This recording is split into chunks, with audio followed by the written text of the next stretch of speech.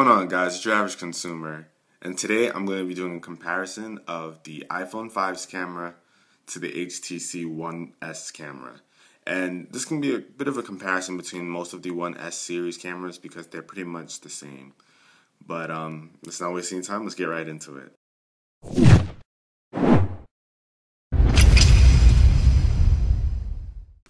Alright guys, we saw for a second the huge video quality gap in the intro between the two front-facing cameras, but that won't be the same for the rear ones.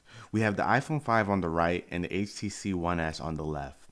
They both have amazing 8 megapixel rear cameras, and the main difference that can be found between the two is that the HTC One S seems to have more vibrant colors than the iPhone 5. And when comparing some of the brighter colors, like the orange on this shot, the iPhone 5 seems to be a little washed out in comparison to the One S, and so that just makes the One S stand out a bit more to me. Some may see this as a flaw of the One S though, as they might say the colors might be a bit more exaggerated. Here we have some indoor shots without the best lighting, since we won't always get lucky with a bunch of sunlight or indoor lighting. In my opinion, the iPhone 5 performed better in some of the darker areas, as it showed more attention to detail than the One S could produce.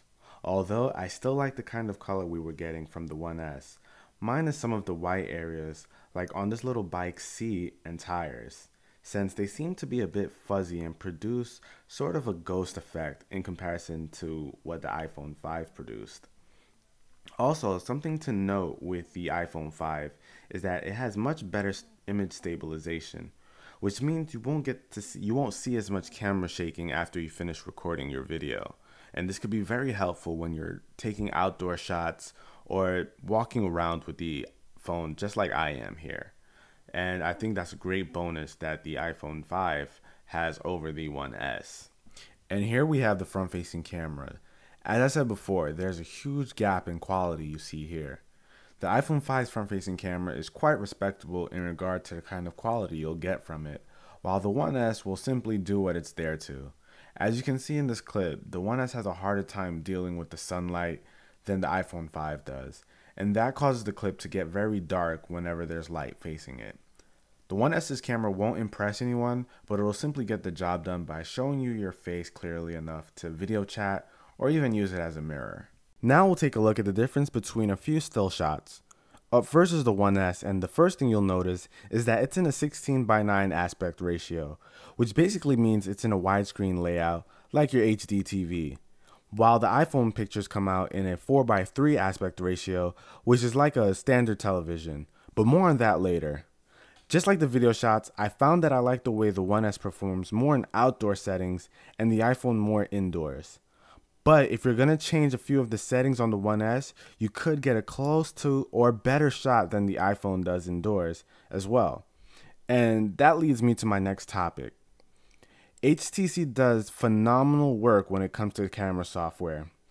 As you can see me play with my settings a bit here, you can see that there's a ton of options to choose from resolution to exposure to timers to white balance and so on and so on. Unfortunately, I don't think the average consumer will care to jump into all those settings, but luckily it takes great pictures without you having to change anything. And this alone gives the One S a huge leg up over the iPhone. As you can see here, these settings are all the iPhone's camera offers, as well as your options for flash. The camera on the iPhone offers almost no real settings, so customization is very limited here, which is very Apple-esque. Luckily for us, like most of Apple's products, it just works, so you don't really have to worry too much about those settings in order to take good pictures or video. Now to show you how fast they take pictures.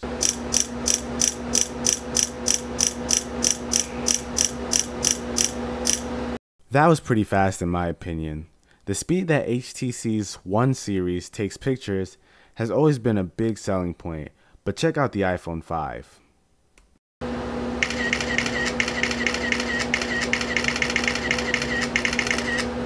Even faster, right? I was very impressed that the iPhone 5 was so much faster than the One S with single shots, but it doesn't hold a candle to this.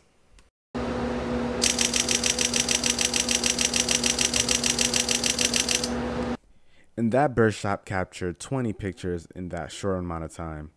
Very, very fast. And that pretty much wraps up my comparison of the cameras of the iPhone 5 and the HTC One S.